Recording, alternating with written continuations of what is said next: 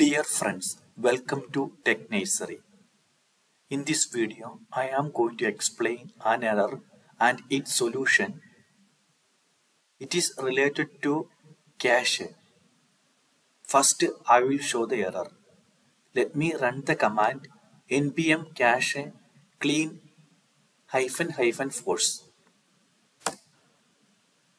Look at here, we got a warning message.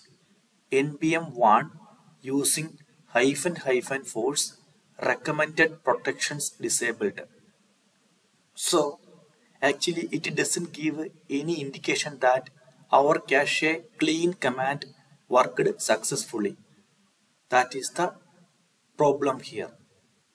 Before providing the solution, I have a request.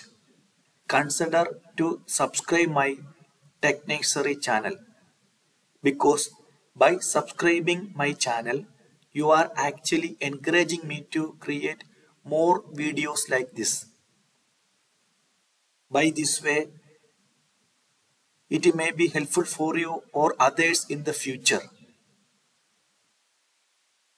Okay, let us go to the solution. Actually, by executing npm-cache clean --force, we are trying to clear the cache of this project folder. By neglecting this warning message, we have another solution. We have just execute the npm-cache clean --force command, and after that we can execute another command. npm-cache verify. So by executing this command, we can verify that whether the first command npm-cache clean --force has been already executed successfully. Let us execute this command npm-cache verify, which will verify our first command whether that is executed successfully or not. Look at here, cache verified and compressed. Content verified 0. Index entry 0. Finished in 0.616 second.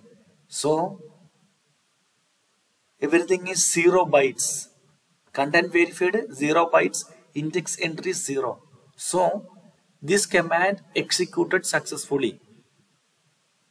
Please consider this one as a warning message only.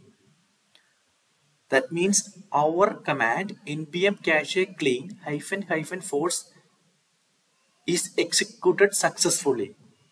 So once again, I have a request.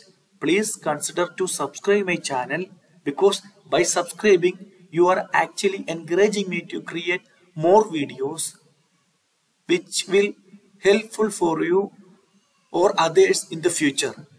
Thank you.